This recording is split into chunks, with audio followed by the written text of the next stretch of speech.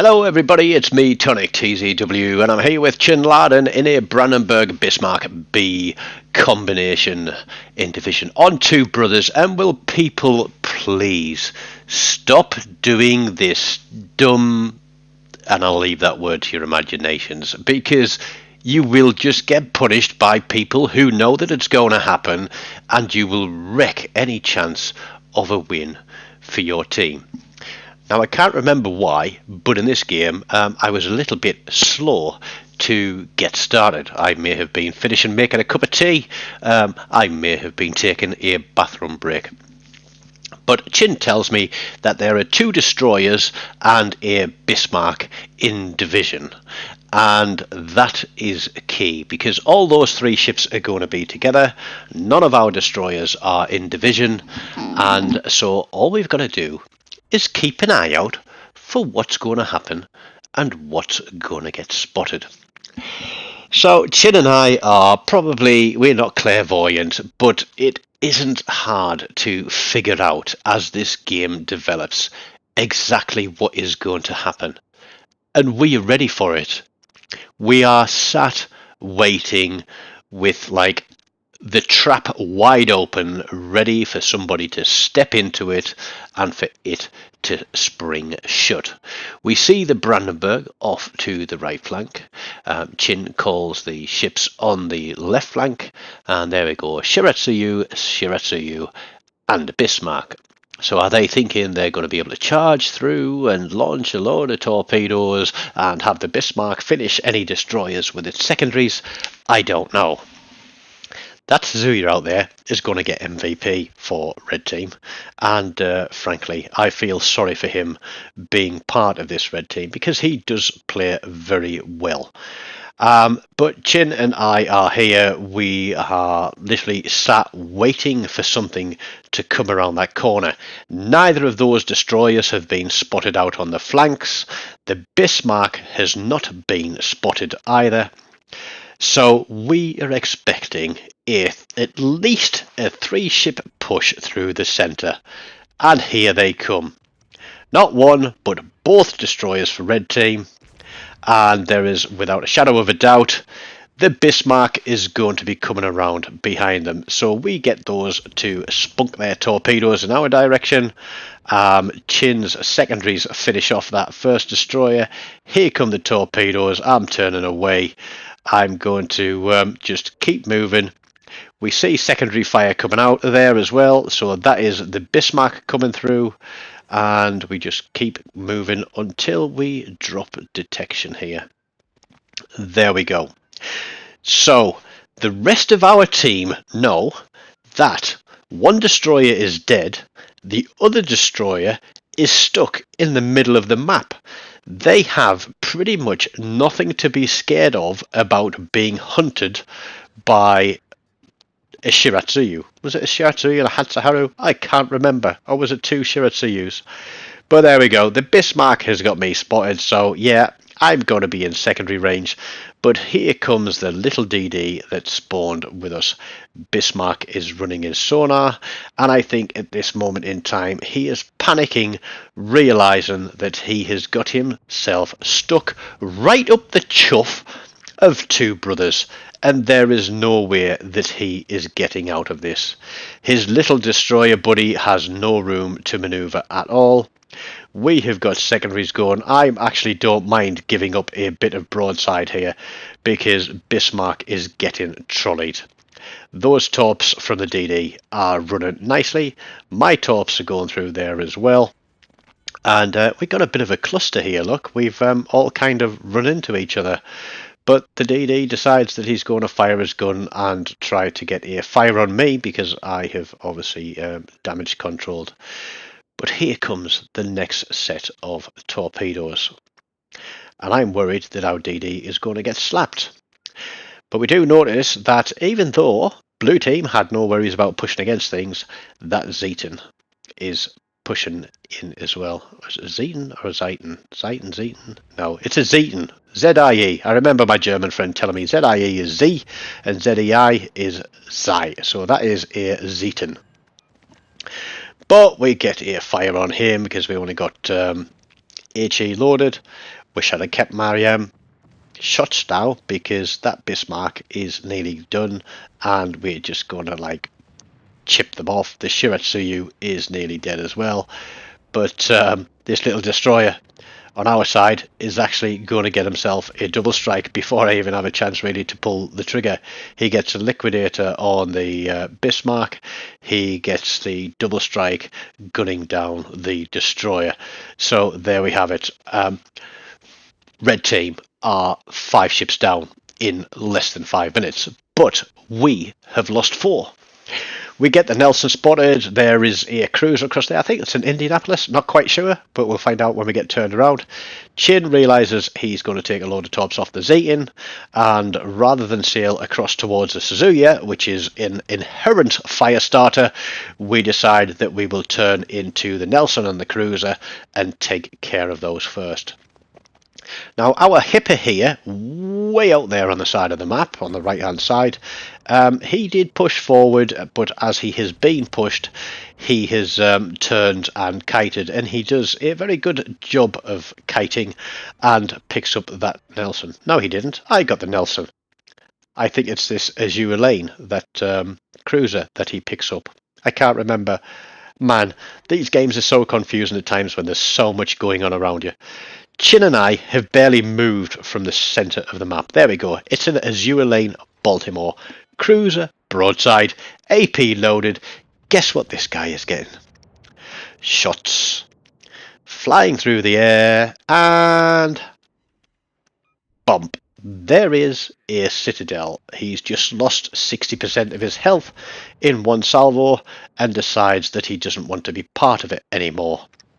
But RNG deserts me, and I don't hit anything with the second set of 2 turrets, but he is on fire. He's backing up. There's not a lot he can do. We know that he's the only ship out there, so Chin and I are shortly going to turn and go back in the other direction. Baltimore is, yeah, I think he's got a French engine in that. It seems to be going backwards so quickly.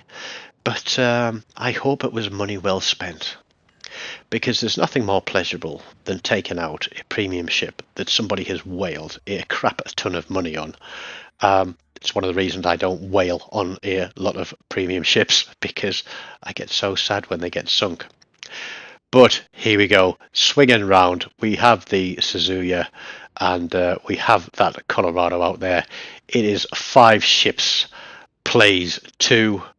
You'd think one of our destroyers might have just run up and taken the cap and sealed the deal early on, but no, they want to hang around and try and torpedo things, and it's not going to work out well for one of them, but perhaps not who you expect. This Suzuya is pretty much full health.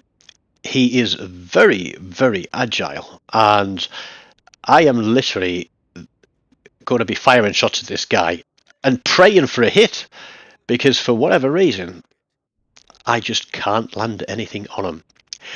But we're going to stay focused on the Suzuya, and we are going to allow our secondaries to take care of the Colorado, knowing that our destroyer is running on him as well. So we are perfectly placed to pick up the last couple of ships of this team. But that Suzuya's not going to make it easy. I tried to GG him afterwards because he did play a very good game, but yeah, he had his messages blocked. The Hipper is still sailing the long way around on the map, even though there's nothing down there, and he does call us to like focus target, and I'm like, you're further away than us, you can't actually hit anything, why are you telling us to shoot and stuff? We are there, we're in the action. Colorado goes down to the destroyer with a torpedo, but then again, there was no way he was getting out of that, because Bismarck and Brandenburg with secondaries, I've got torpedoes. We could have split left and right of him and he wouldn't know which way to point his guns. Mr. Suzuya realizes that the game is pretty much up, but he isn't done fighting yet. Now we're only on 87,000 damage. It's by no means a high score. But we're going to finish with a couple of medals. I think 3. And I'm going to earn one in probably the cheesiest way possible by just playing the game mechanics to my advantage and give me a medal that I don't get very often. It's not a Kraken. I can't get a Kraken. I've only got one kill and there's only one ship in the game. So it's not a Kraken. But here we go. We are going full chat. Here come the torpedoes. And I'm thinking, yeah, he's missed me with those. And I'm thinking, oh, no, right. Can I squeeze through between these? Let's have a look. Let's have a look. Yep, we're through the middle of those. We are spotted by the cruiser, which means that, you know, I'm just on the edge of detection there. But here comes another set of torpedoes, and I think he's banking on me turning to put my guns onto him, which I would as well. And in doing that, I put myself in the way of his torpedoes. There's one. We avoid the second. We're on fire. We're flooding for a minute and a half. And we're going to try and keep shooting at this, guys. But we're not actually going to damage con, because I've got a crap a ton of hit points left. I've got Chin beside me for will to rebuild. And there's my first medal of the game. A Confederate. But I've hardly done anything, as far as I can see. The trick is, those two destroyers that we hit, and the Bismarck, with the fire damage and knocking them off, you only need 6 ships, 20% of the hit points. So hitting those 2 destroyers at the start was easy money. Easy money towards a Confederate. So there we go. I'm only halfway through my flood. My fire's nearly burned out. This Suzuya must be thinking, I'm going to get this guy. I'm going to get this guy. But no, you're not, mate. You're not. You're absolutely not. 30 seconds left on the flood. It's still ticking. I'm in will range. So although my hit points are going to continue to drop, they're going to get to a level where will to rebuild is going to maintain them. And I think it's around the 11,500 mark there. It drops briefly below 10 and then pops back up again. But that flood has slowed me down, and Chin is on a charge because he wants to stay in secondary range of this Suzuya, and I'm now playing catch up because I'm out of will range at the moment, and I'm now thinking, well, if he gets a double fire on me, I could potentially be a little bit farked. That's farked, F-A-R-K-A-D, not the swear word which I use more often in my live streams when I'm having a really bad time. Suzuya's running. He's being chased by 3 ships. He's outside of my secondary range. The Hipper is still following us around like a little lapdog when he could have gone up the middle to the cap, but for whatever reason, no, he's just going to keep following us around like a lapdog. So I hit my second heal. That's going to boost up my hit points a little bit further. What is it? 582 players, 294. That guy needs to get into torpedo range to have any hope of getting rid of me or Chin.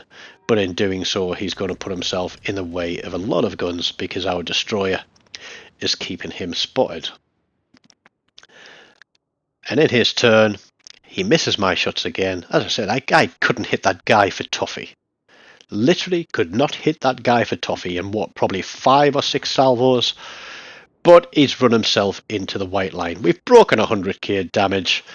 He momentarily drops detection.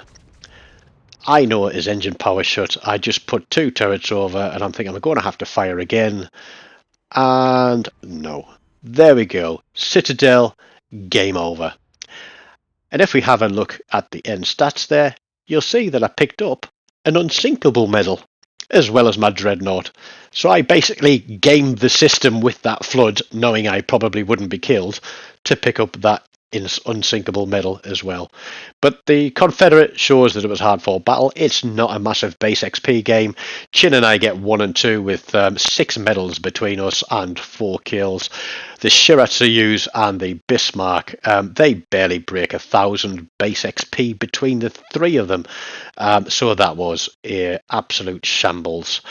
But I've hoped you've liked watching how 2 brothers shouldn't be done and how you can read the map to work out what people are going to do.